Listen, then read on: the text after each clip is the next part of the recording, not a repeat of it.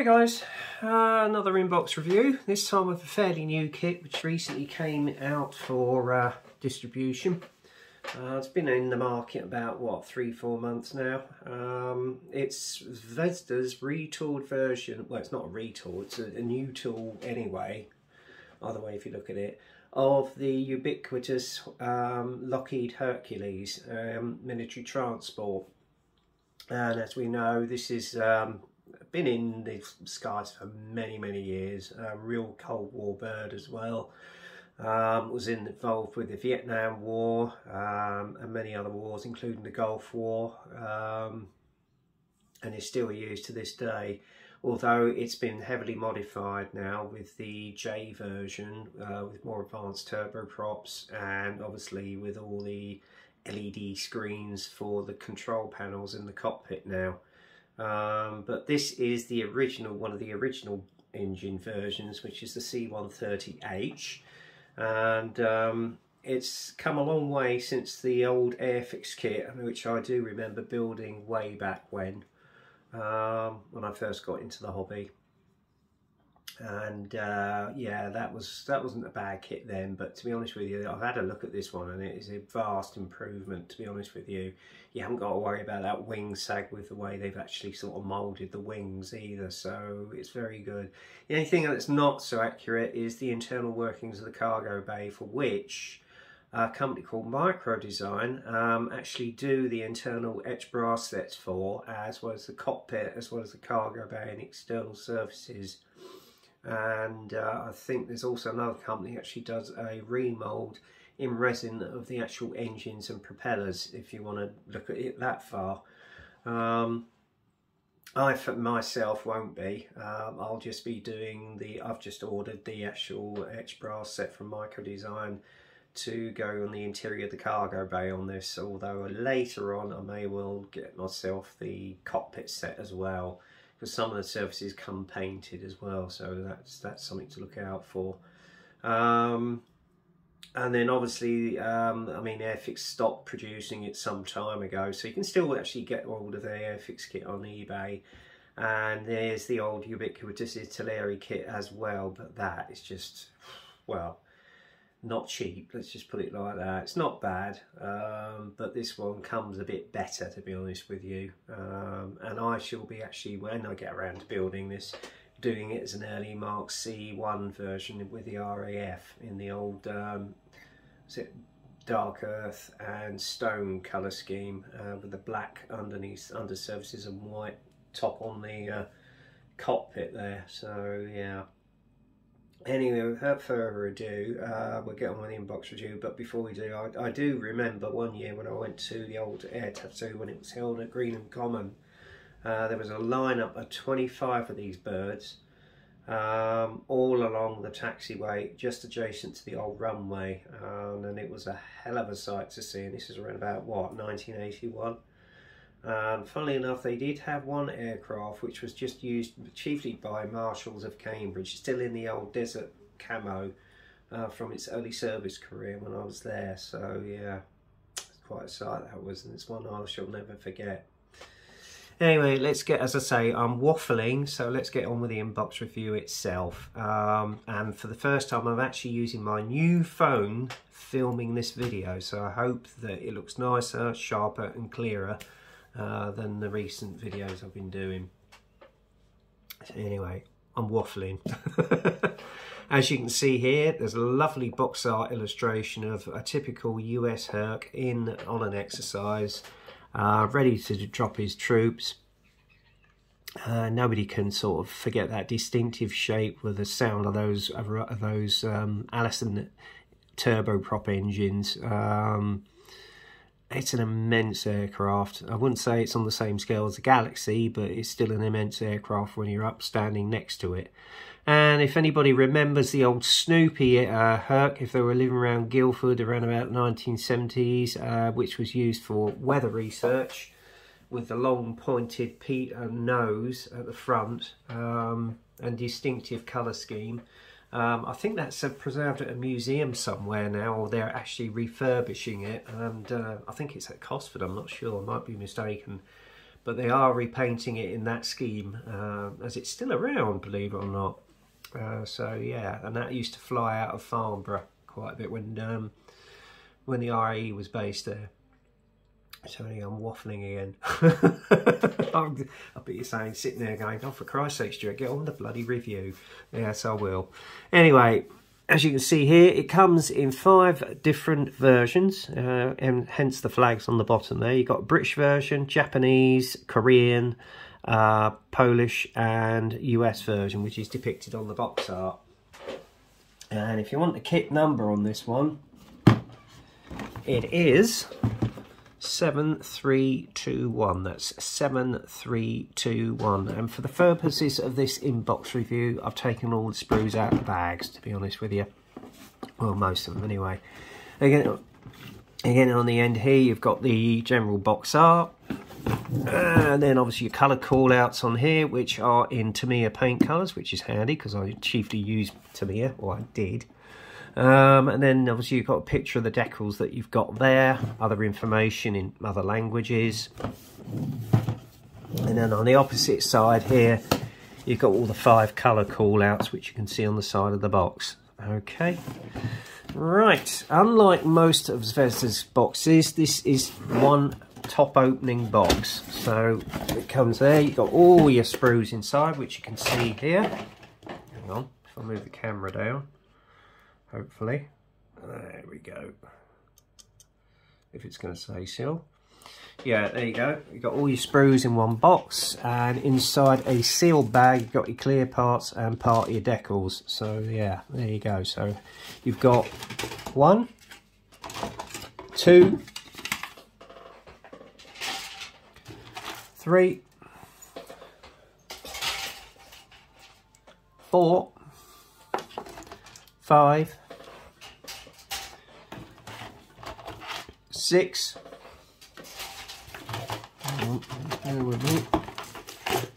7,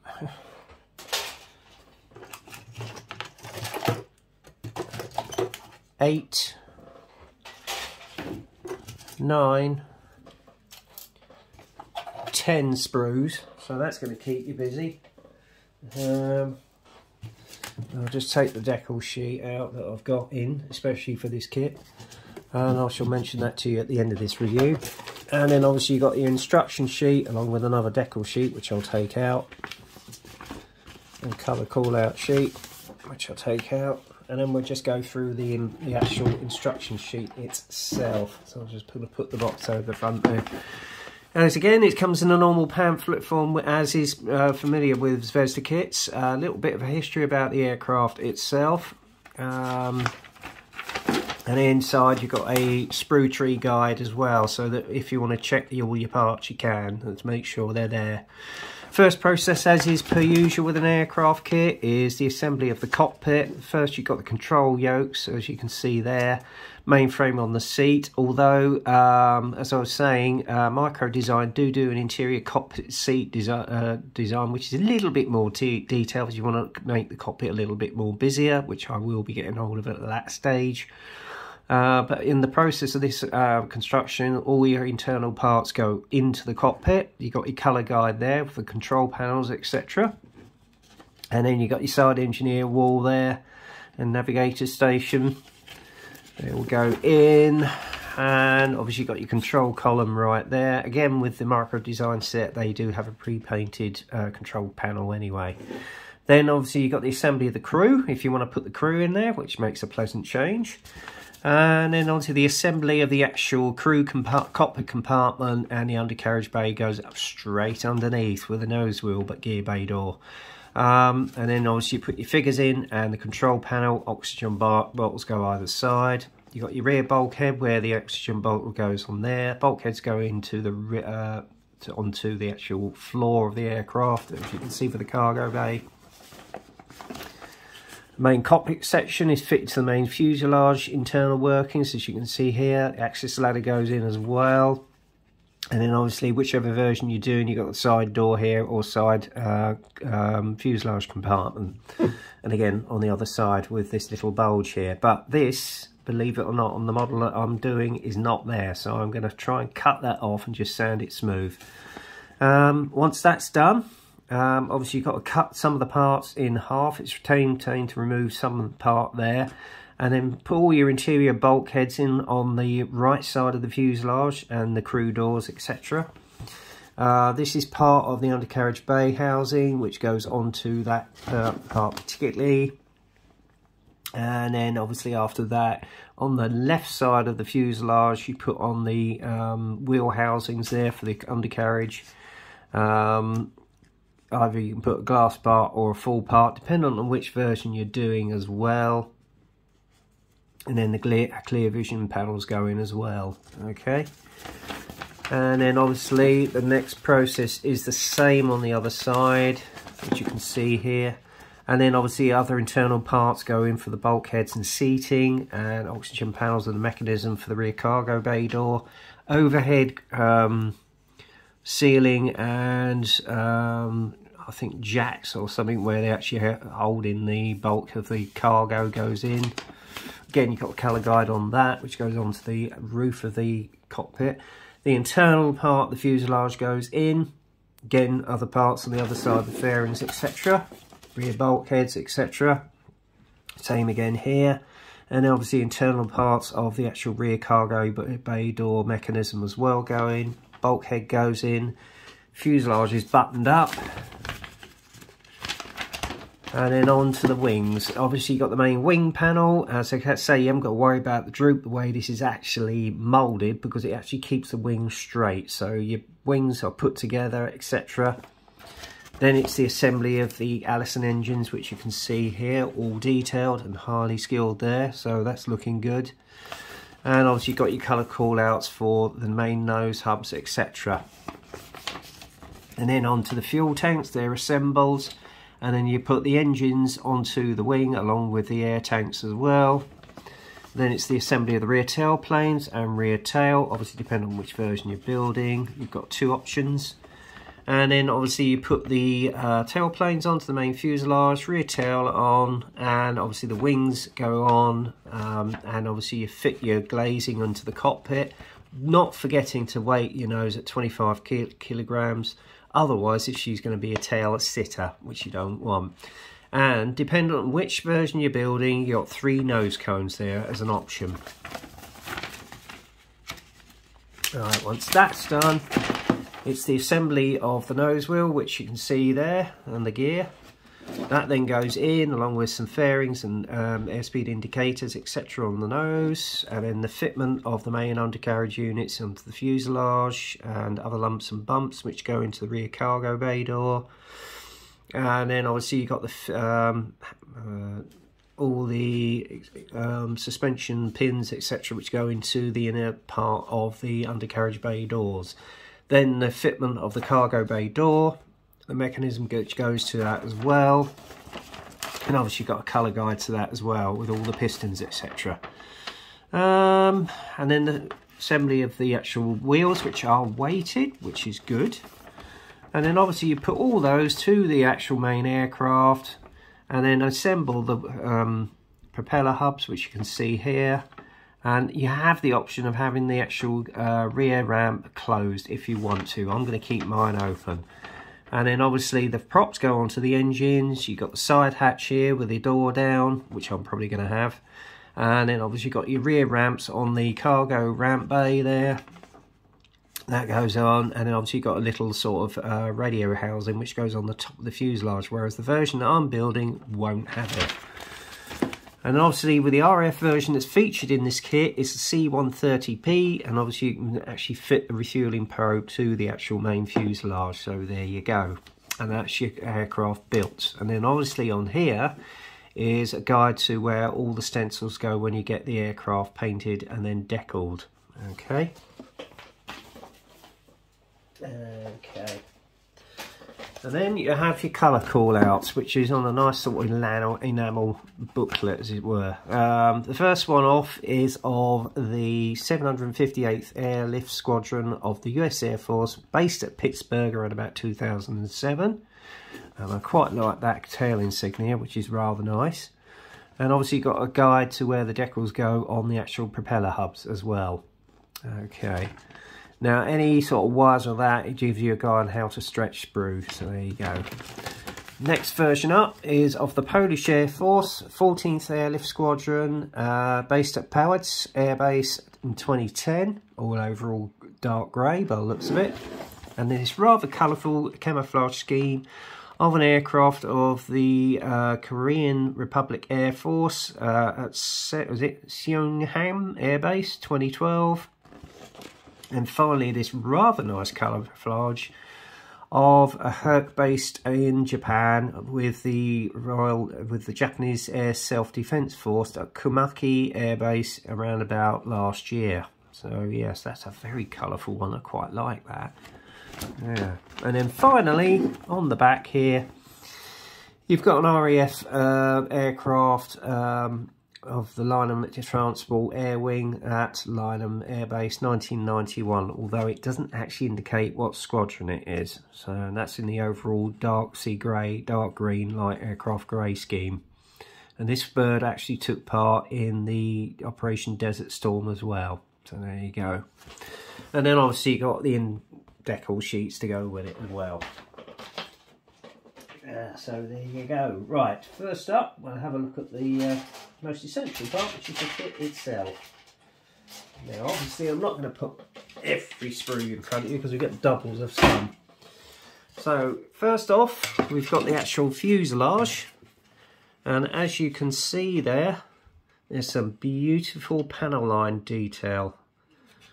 Exquisite panel line detail. This is quite a thick plastic as well, and I love the way they've actually got the rivets in there as well, and it's all to scale, and the actual internal detail on the undercarriage bay there as well is very, very nice.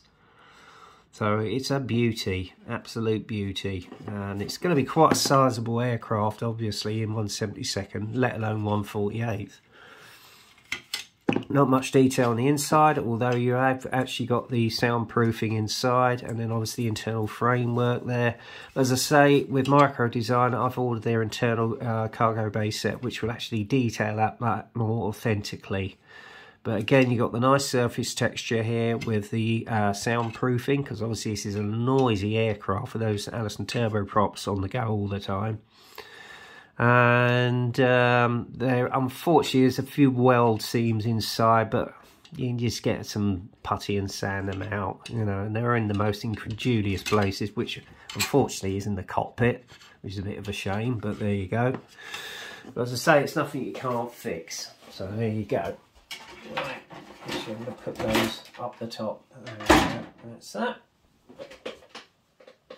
And then obviously next up is some of the internal fittings in the cargo bay. Upstairs you've got the crank housing for the cranes of the cargo, which you can see there, which is beautifully detailed. Nicely done there, especially with the soundproofing, etc.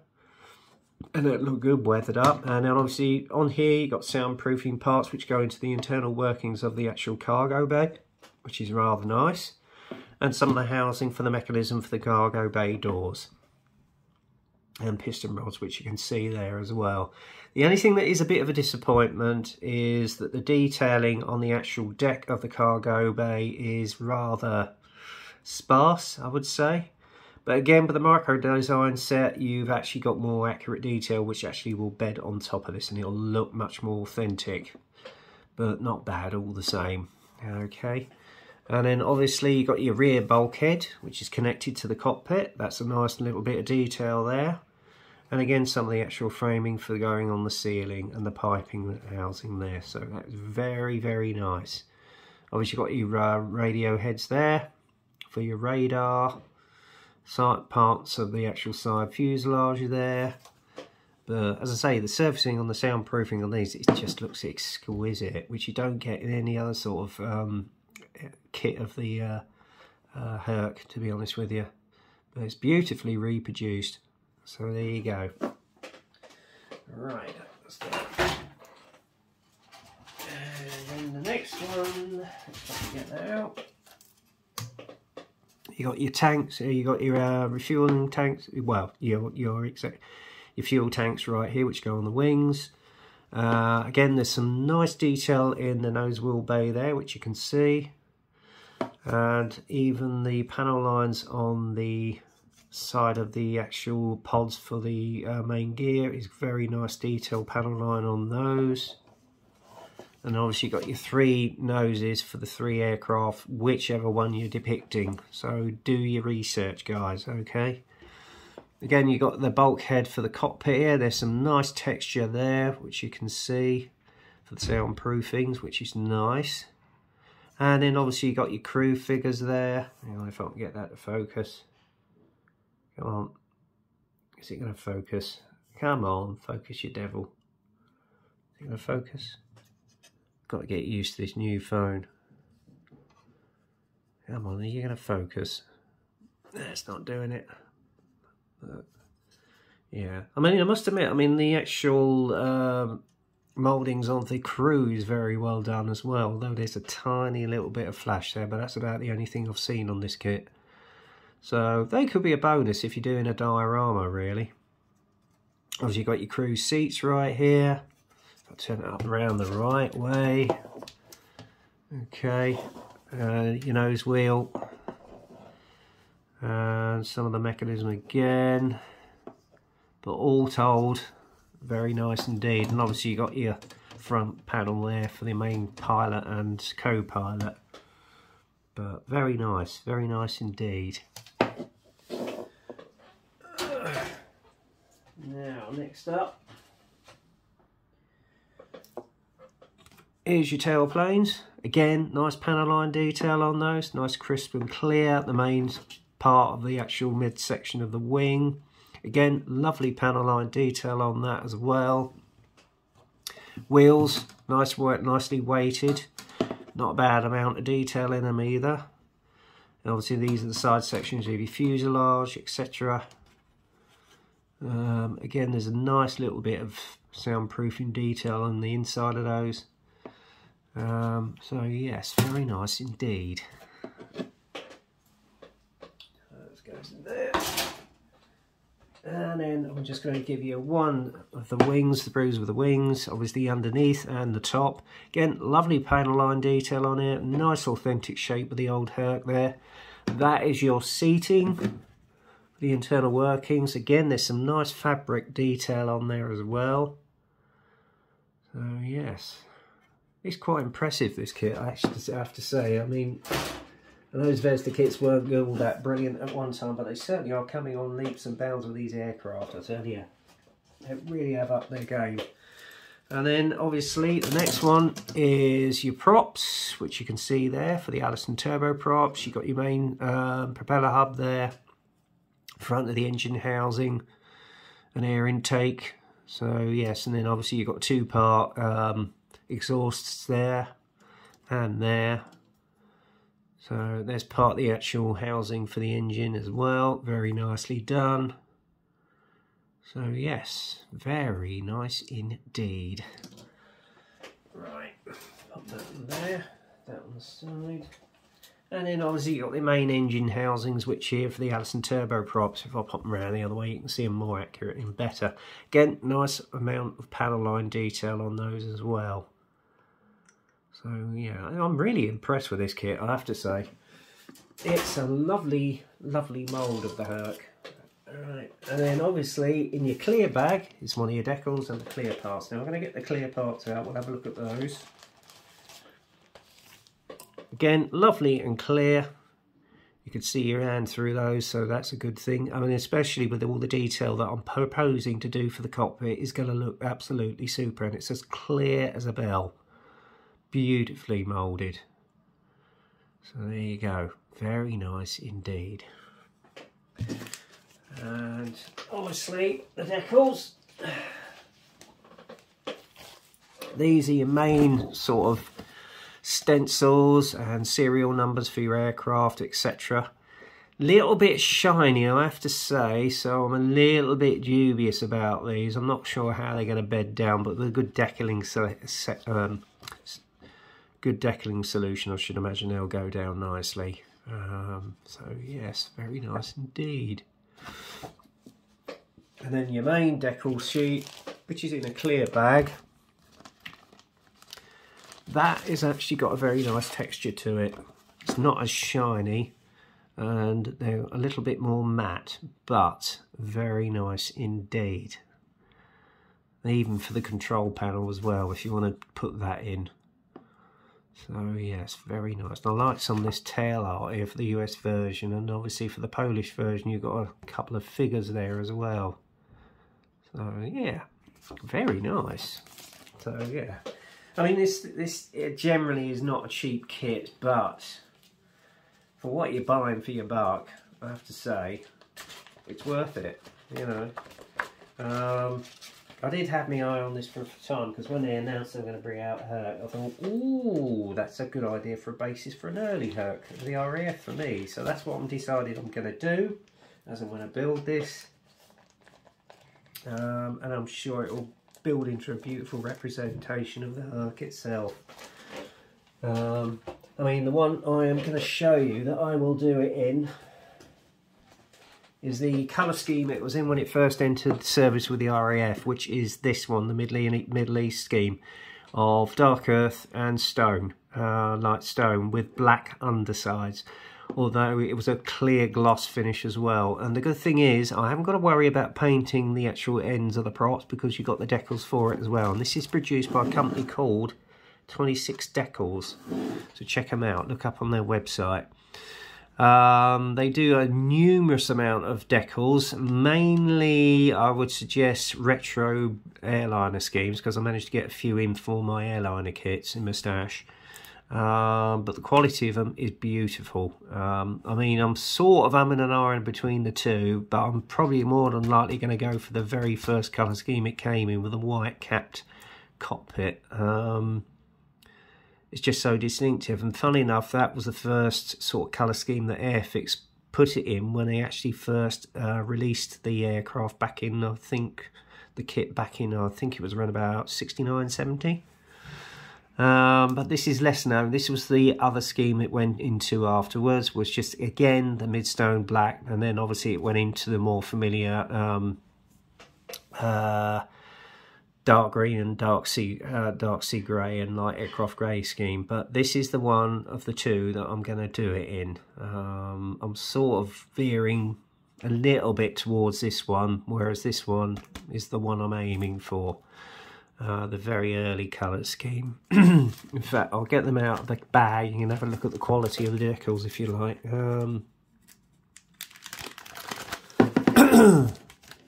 Get them out the bag. It is because I had a devil of a job trying to get them back in. Here we go. There we are. There you go. There's your main serial numbers and a little bit of stenciling there.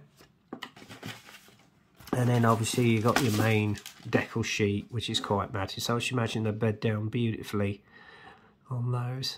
So yes, very nice. And as I see, you've got the ends for the props as well. So that'll save a lot of hassles as regards painting.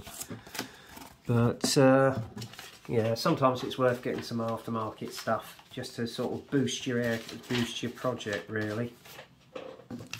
But all in all, it's a lovely kit, and I'm looking forward to as and when I build it.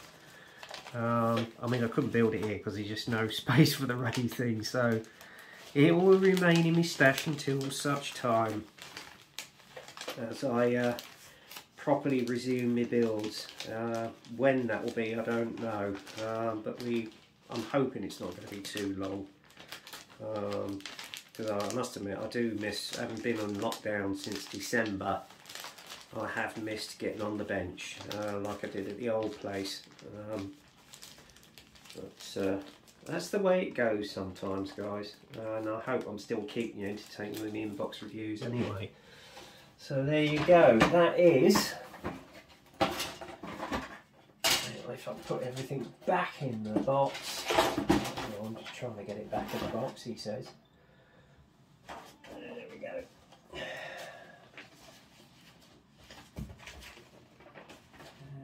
Okay. Whoops, I lost my lamp then. Right, let's pop that all back in the box. But as I say, it's, I mean, for what you're paying, you're getting a good quality kit. You can improve on it if you want to, as I've suggested.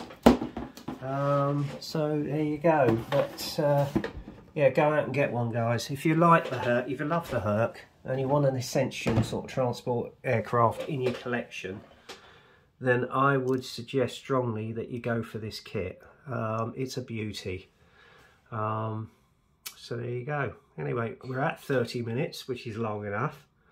I hope you enjoyed the inbox review. I can't recommend it more enough. I don't know what it's like to build. I mean, I will find out in the fullness of time.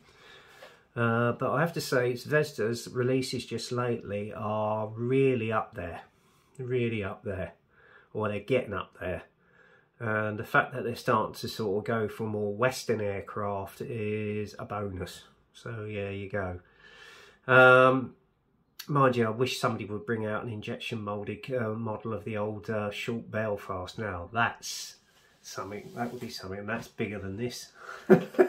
So yeah.